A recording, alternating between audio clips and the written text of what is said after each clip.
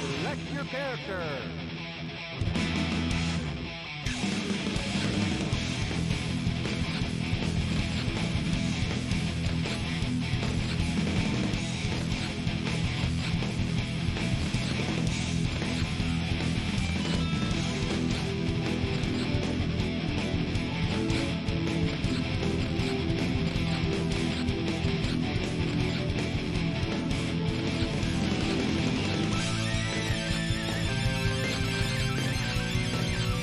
Welcome back, everybody, and today we're talking about Guilty Gear XXX Encore Plus. It's a mouthful. GGACXX Plus. Reloaded, I think.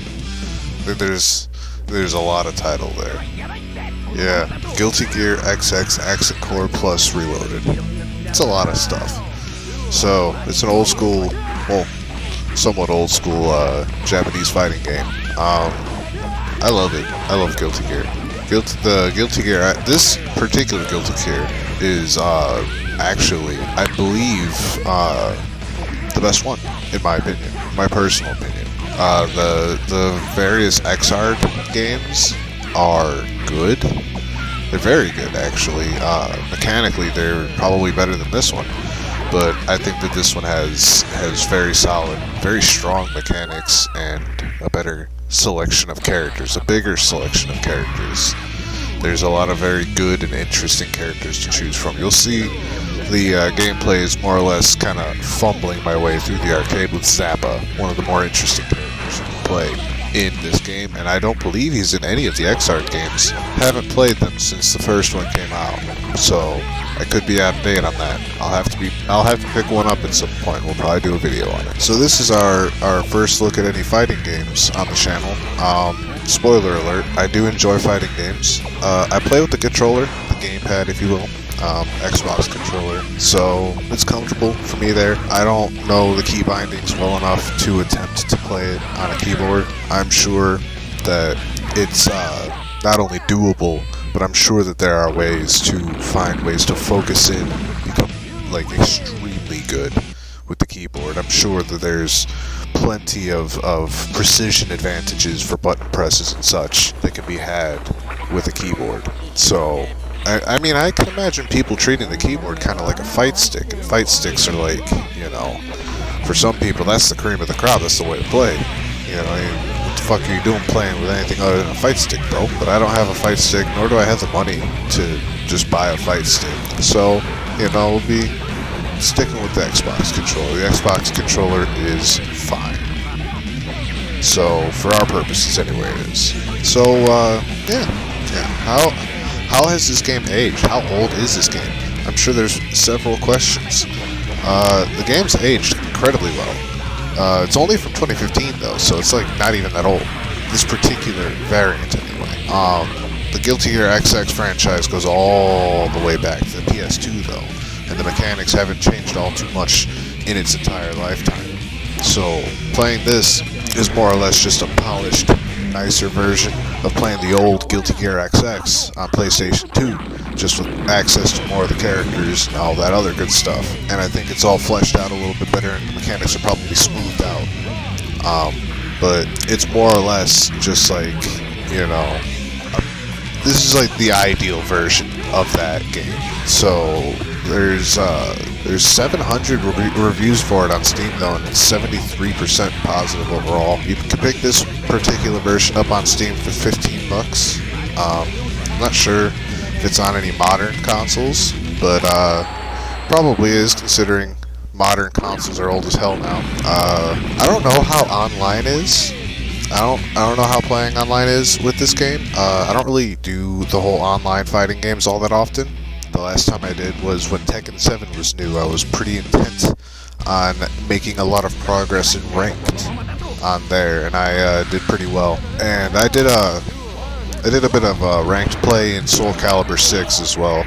But we'll talk more about those games down the line when the time comes to make videos on them, because I think that both of them are fantastic games that deserve a video. So, but I kind of like talking about like these remakes and these older games and stuff like that. I really enjoy these games that have this history about them. Like Guilty Gear is a game that, you know, I played as a kid on the PS2, you know, and I always really enjoyed it for the character design. I've always been a huge fan of the art design, and I've always enjoyed the soundtrack. The soundtrack is phenomenal. If you don't like heavy metal at all, you'll probably disagree, but hell, honestly, even if you don't like heavy metal, you might very well still agree with me that it's a good soundtrack for this game.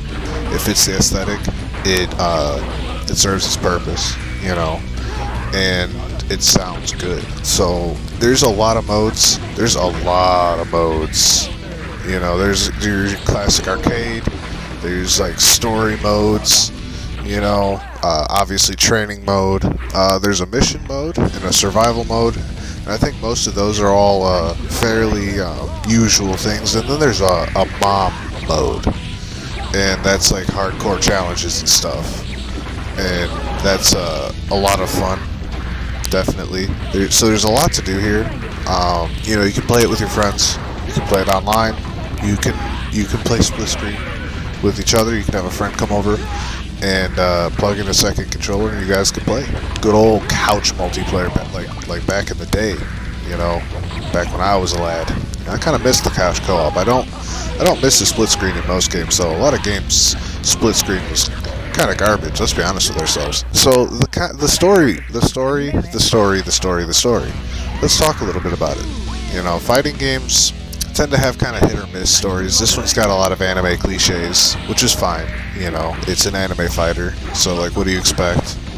But to give you like the most basic surface level understanding of it is that at some point there was a conflict, and this conflict was solved by the creation of somewhat humanoid beings known as gears that are incredibly powerful and all that other cliche anime fun stuff. And then the humans became afraid of the gears because the gears, you know, they had free will, they had personalities of their own. They weren't just mindless machines to be controlled. And the humans were afraid of that, so they tried to eliminate all the gears. And, well, it didn't really work.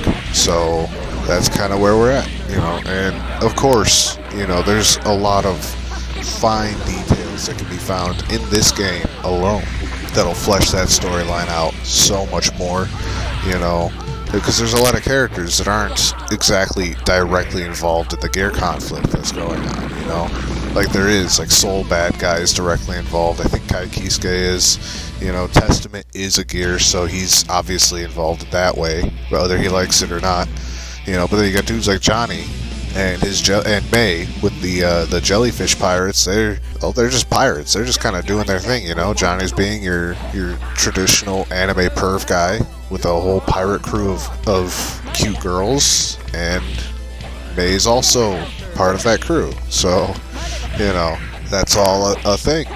And then, you know, you've got like Milia Rage and Eddie and Venom are like part of an assassin organization that is more or less unrelated, but like they I think they have some degree of involvement. I'll leave that for you guys to dig in on. You know, I don't want to ruin that one for you, because their little storylines are very interesting, honestly. And then you got like Aba or ABA. I don't know how it's intended to be pronounced, but she's seemingly unrelated. You know, and then who was I just thinking about? Oh, then you've got Slayer. Slayer's a vampire. He's ancient, you know. The dude just, he spreads his wisdom, you know. Like, generally, he meets people and challenges them to a fight, you know, and after the fight, he gives them wisdom. He seems to know pretty much everything that's going on. And he seems to be, for the most part, quite respected, you know. There's also Faust, who's a doctor whose license to practice was revoked because he found out how to resurrect the dead. And he's also 9 feet tall and wears a bag on his head. Wild characters. I love it though. I genuinely love this game. So mechanically, it functions a lot like a lot of these Japanese style fighting games. You know, you got your I call it quarter circle special move controls. You know, kind of like how you perform a Hadouken or whatever in Street Fighter. You've got the same general control scheme going on here, but this game also has instant kills, which will just end the fight immediately if they land. Now, you sacrifice your special meter in order to be able to launch one of these, and they all have special requirements and of spacing and movement and everything else depending on the character. Each character behaves differently. You'd see that I've dropped Zappas at least once. But you gotta meet certain requirements, actually make contact for them to work. Otherwise, you lose your super meter and so on and so forth. So lots and lots to bear in mind. This is it's a technical fighting game. It has a hardcore scene. It's fully capable of being a hardcore, hyper-competitive fighter, you know, and it is. It really is. So, yeah. But I think we're going to cut it there. It's my first time doing a fighting game here, so hopefully it was enjoyable. Hopefully you guys liked it. Feel free to converse about it in the comments. Maybe you're a fan of fighting games. Maybe you play competitively. You know, I'd like to hear about it.